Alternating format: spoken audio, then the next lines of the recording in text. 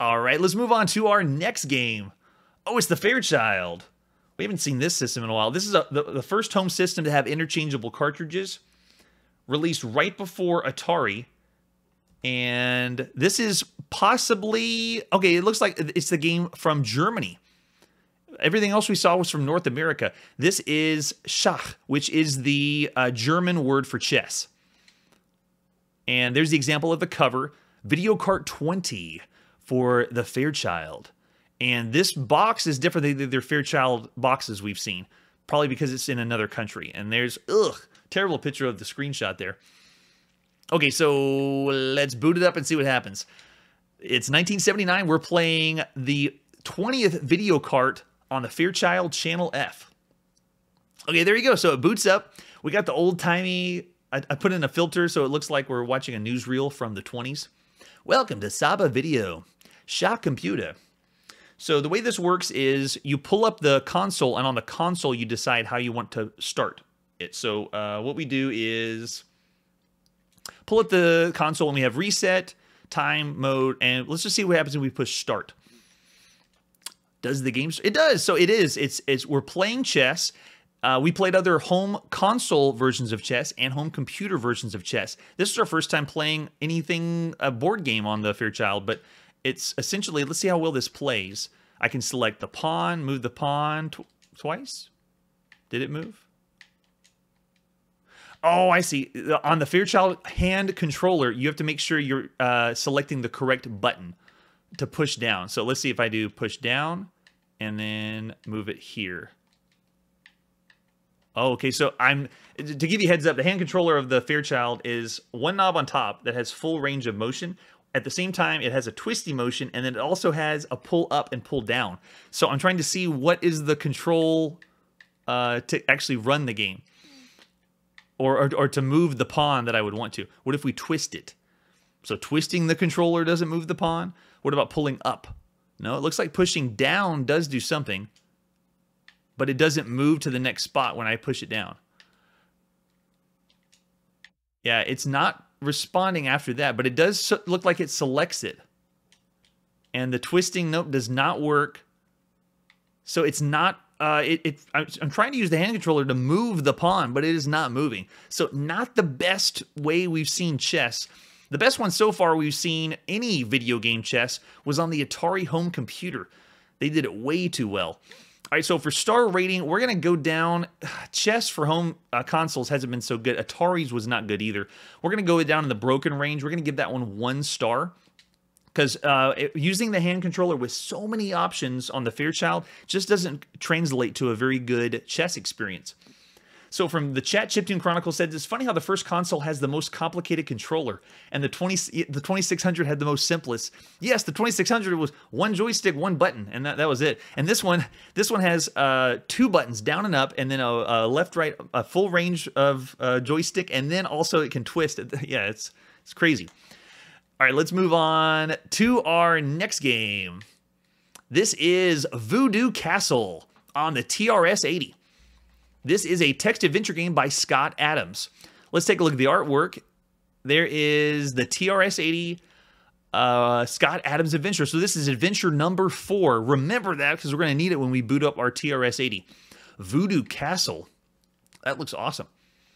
So if you look on the left side, this is showing you a brief intro of what Voodoo Castle is. Count Christo has a fiendish curse put on him by his enemies. There he lies, with you his only hope. Will you be able to rescue him, or is he forever doomed? Beware the Voodoo Man.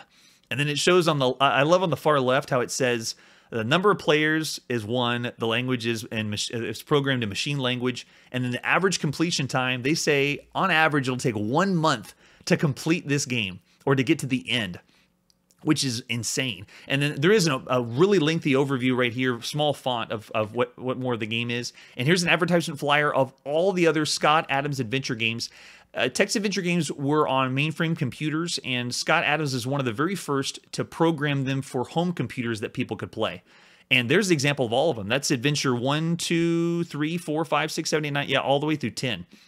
And this one is adventure number 4. There's the example of what medium we're playing on. It is cassette tape.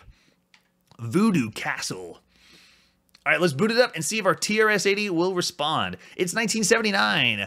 We're at home on the TRS-80 playing Voodoo Castle.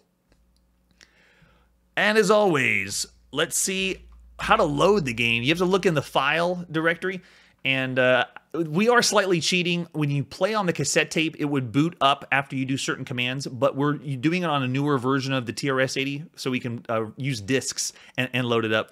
So it looks like we do ADV. I think that's how we run. And then we just pick what adventure we want. And Voodoo Castle should be adventure number 4. There we go. Which adventure do you want to play? What is your name? Let's do someone from the chat. Mother Lovin' is who we are. 15 seconds, please. And it won't be really 15 seconds. We're playing on a faster model. The original TRS-80 was called Model 1. We're technically playing on the Model 3 just so we can go a little faster. Do we want to restore a previously saved game? No. There we go. Yeah, adventure number 4. This program will allow you to have an adventure without ever leaving your armchair. So in the 1970s, and especially 79, this was one of the most amazing things you could do on a home computer, is have a text adventure game where you're having to type commands and read through something almost like a choose your own adventure book. And it's a virtual choose your own adventure book. All right, so this is, you can see at the bottom, the author worked over a year on this program. Don't copy or accept a pirated copy of the adventure. Don't copy that floppy. So I'm in a chapel. Visible items are a closed coffin. Some obvious exits are north, south, east, and west. Welcome to adventure number 4, Voodoo Castle, by Alexis Adams. Oh, it's not by Scott Adams. So this is by Scott's wife, Alexis. I think that I read that right. Okay, so tell me what to do. Open coffin. Okay. Does that mean the coffin's opened? It doesn't tell us what to do. Look. Can I look at the coffin? You see nothing special. Look. Now, this is a text parser that only understands 2 things. So if I try look in coffin, it won't work. So I just want you to know how simple this is. This is the first text adventure game you could ever play at your home without going to a college. And it is using only a 2-word text parser. So I have to, 1, follow the manual, which I don't have for this game, and then 2, know what things I can put in. Let's try help and see if they give us examples. Nothing happens, which means there's not a help. What about info? I don't know how to info something. So if I look, I don't see anything special, but the coffin is open. What about see? I don't know how to see something. Oh my gosh, we don't know how to see anything, then we're screwed. But you can choose which exits you want to do. So I choose to go north, and you choose your exits by just putting in. So I just went north, and now it says I'm in a room in the castle, and visible items are a closed window, and obvious exits are south. We see that at the very top. And what you do in these kinds of text adventure games is you're having to draw a map. You usually have a grid paper or a notepad next to you. You're drawing a map to give you an idea of what you see and remember what you see in each room. So from the chat, Chiptune Chronicles says, did you cover any punch card games? And great question. We didn't go so old that we had punch card games. One of the best ones I wanted to do was Oregon Trail, the original Oregon Trail, but we didn't go that far back because there's no way to simulate those games. We would have been just talking about the box art or talking about the games and wouldn't be able to actually play them because they use physical media. You have to have the cards or paper to print them out. So the oldest we went back was 1971. That's where we started all our journey. So it looks like I went north. Ravens cry. Something outside. Window just slammed shut. Can I open window? Won't budge.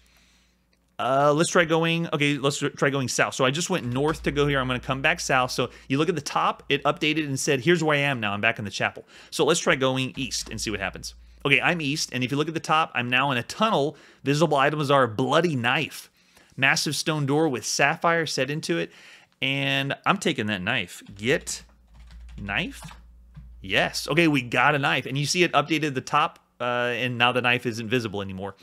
One thing to note, too, about this adventure game, there is no picture. It's only text, and a lot of the adventure games we're going to see now and in the early 80s are just text. There is no pictures at all, not even a single screen showing something. We have to use our imagination to play.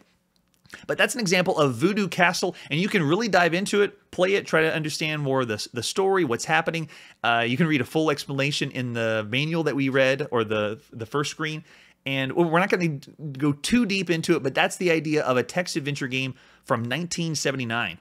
And so for that game, that was playing so well and works really well. We played adventures, I think 1, 2, and 3. Well, no, 1 and 2. I don't think we've seen 3 yet. But for this one, for the time, we're going to go ahead and give this one 4.5 stars. This played one of the best text adventure games we played.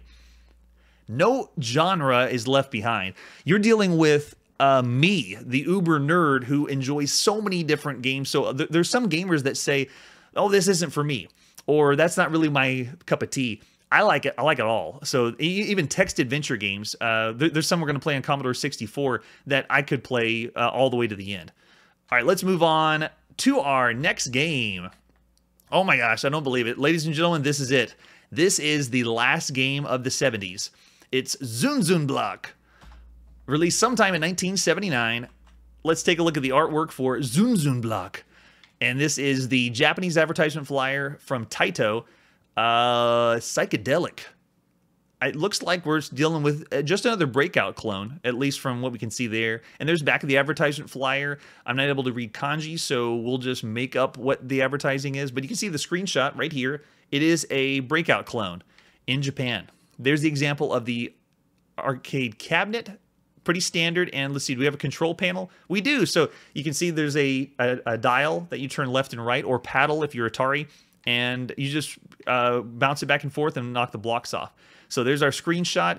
And this is one of the last games that did not have a microprocessor. So if we boot it up, what happens? It's 1979. Does ZunZun Block load? A ball and paddle game? No, it is not.